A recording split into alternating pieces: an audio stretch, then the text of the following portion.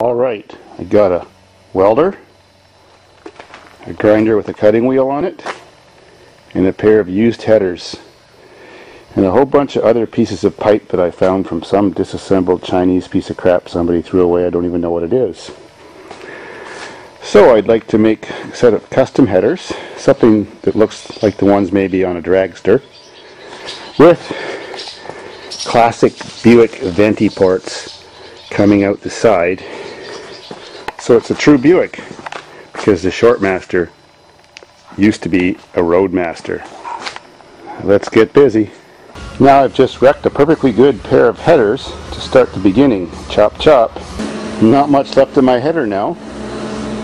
Now I've got that contraption, which needs more pipes added to it and lots of little spot welds. I'll do up all the spot welds solid now and add extension tubes.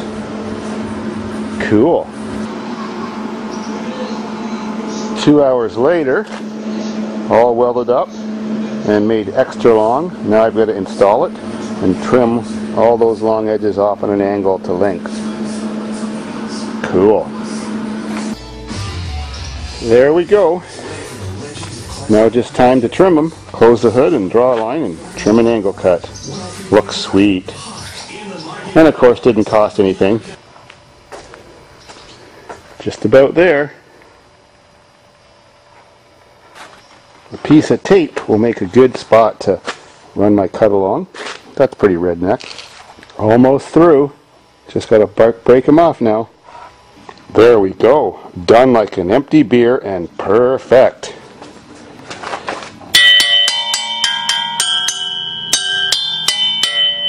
Cool. I can play a tune when she's off and I can play a tune when she's running. That's the way I gotta like it.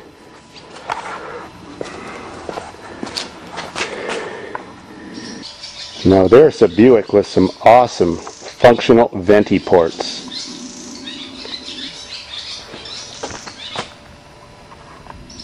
Every Buick owner needs a set.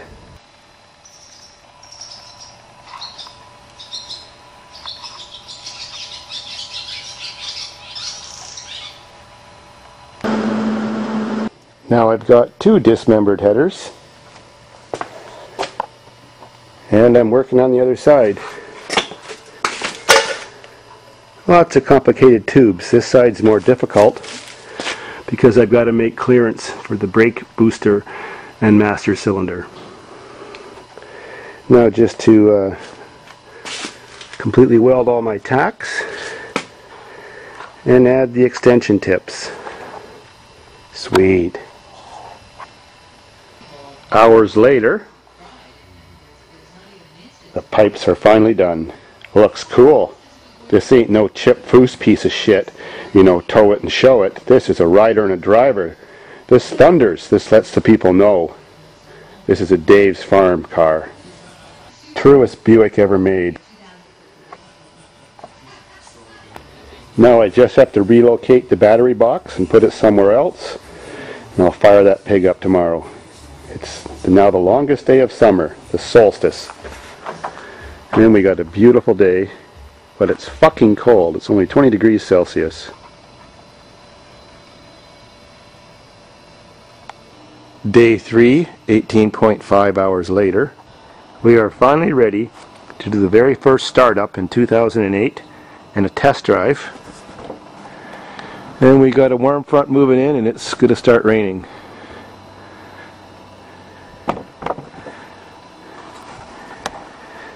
I've had to do many repairs on this thing, not just the pipes, and modifications, of course. And so I dedicate this video to Todd and his family from Minnesota. They love Davidsfarm. Cheers! Now let's see if it starts and see how it sounds. 5.7 liter fuel injected throttle body V8. First time for 2008. First time it's been completed.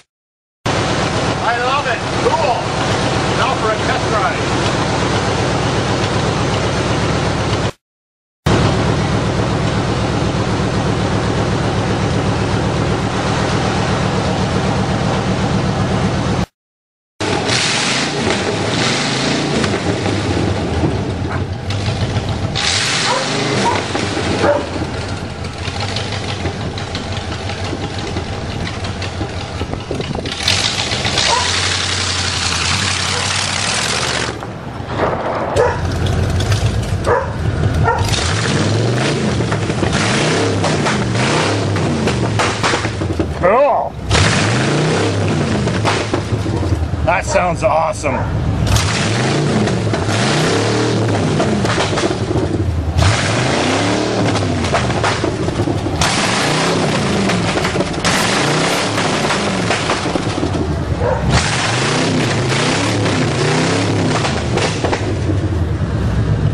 You like? I like.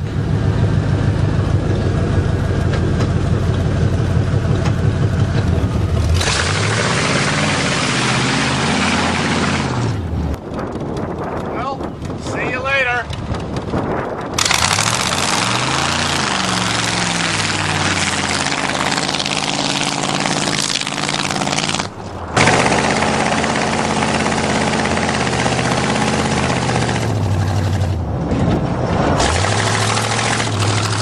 Very nice.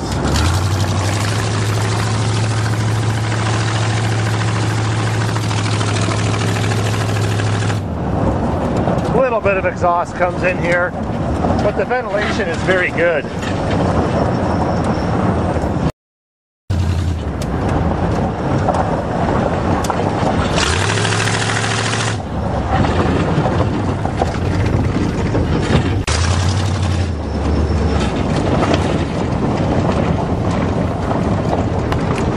Oh, Buick by the beach. What a wonderful concept.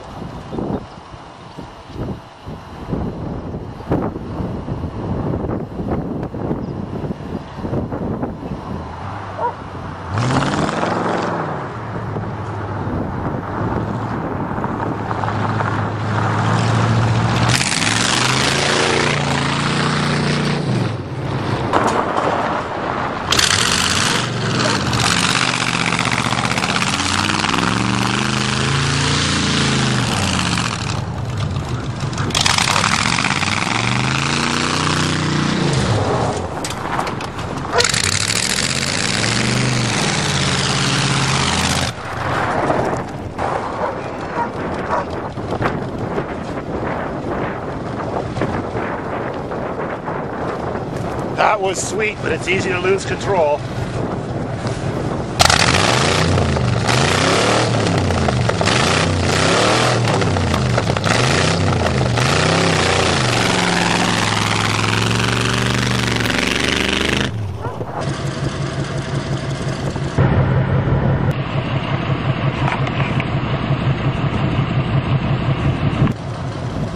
Well, other than the true Buick exhaust mods that I had to do this week, I had to run some new fat heavy-duty battery cables and reposition the battery back here behind the seat, and I've got a little plate that it sits on that it mounts to. These seats came out of my Nissan Sentra that I took to the junkyard, and as you can see, way back in the engine bay, those are brake lines. There's one of my redneck T-joints. Up here, just under the hood line, is the proportioning valve, which I had to move from over here. So I had to redo all the brake lines in this car. And there you can see the battery a bit better.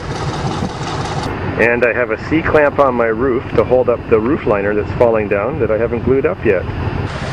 Well, Mitch from Australia, this is what I've been up to for the last 3 days, so I haven't put any videos on. No time to edit. That's for rainy days. Looks like it could be coming soon.